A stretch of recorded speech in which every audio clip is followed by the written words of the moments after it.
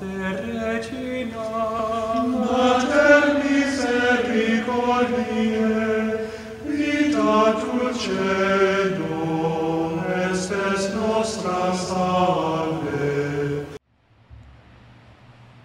The Lord be with you. A reading from the Holy Gospel according to St. Matthew.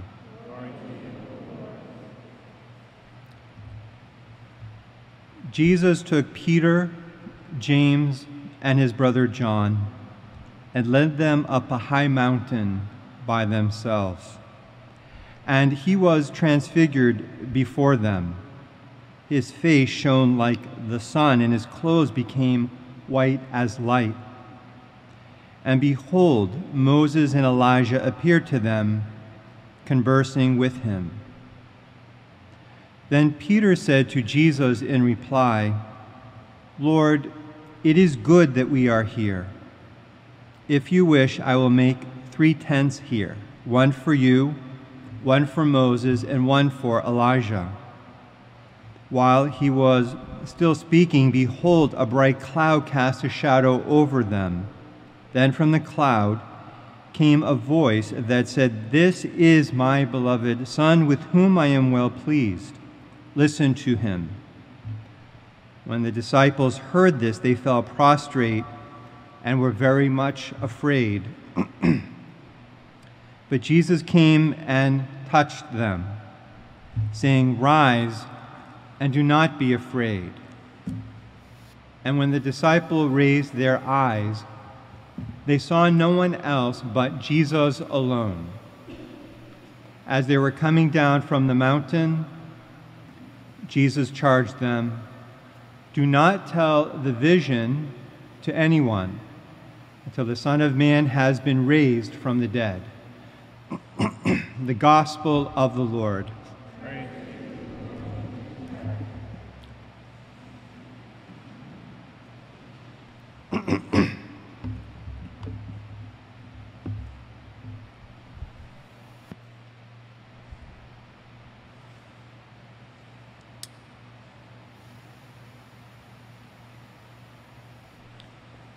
The mystery of the Transfiguration is a beautiful mystery for us to meditate on, to enter into, to receive the graces from.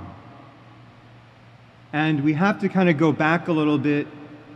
Why did Jesus lead Peter, James, and John up that mountain?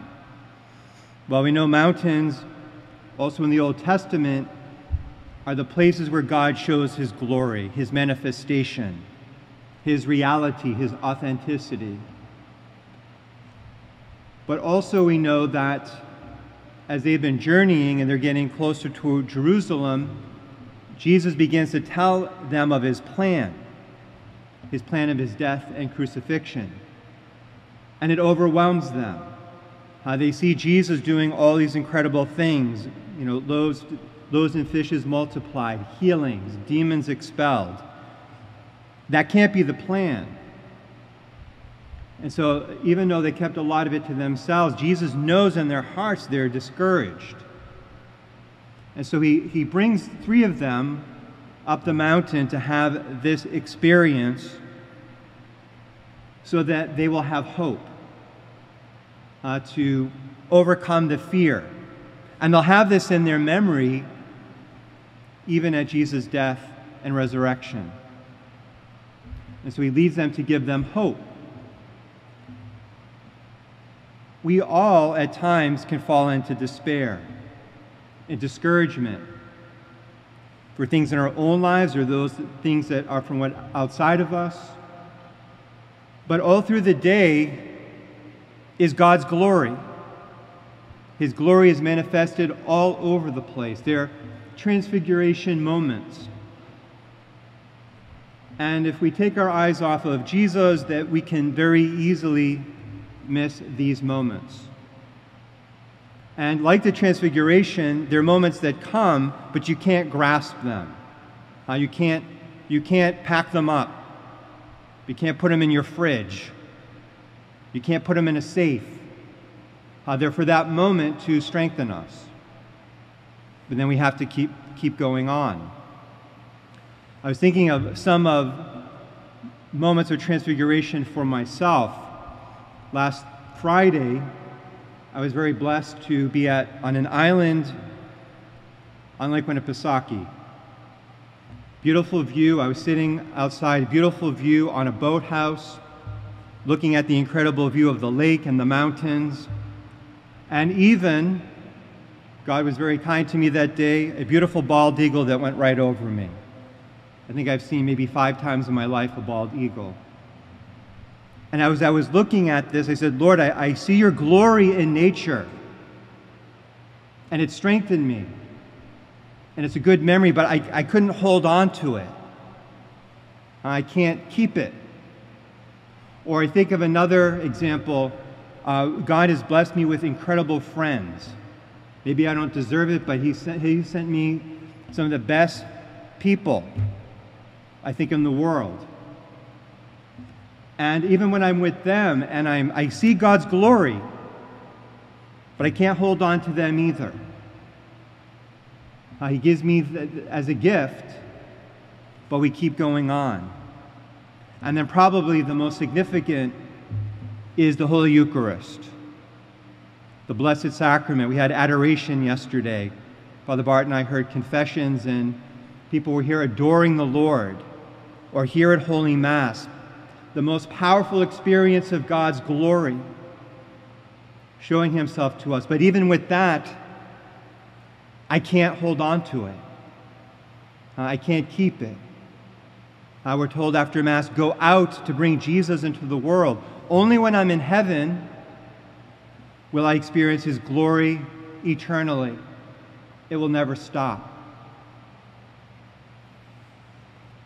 But in God's mercy, in His compassion for us and all that we go through, He gives us these moments of transfiguration, of His glory, of His life. Do you see God's glory? Have you seen God's glory today? Did you see God's glory yesterday? Are you attentive to it? Think about it. Think about it today. Ask the Lord, ask the Holy Spirit. Say, this is the mystery of the Transfiguration today. Lord, show me your glory. But realize, like James, Peter, and John, they could not keep it. They couldn't hold on to it. It was that moment that, and we hear in the Gospel, Jesus touched them.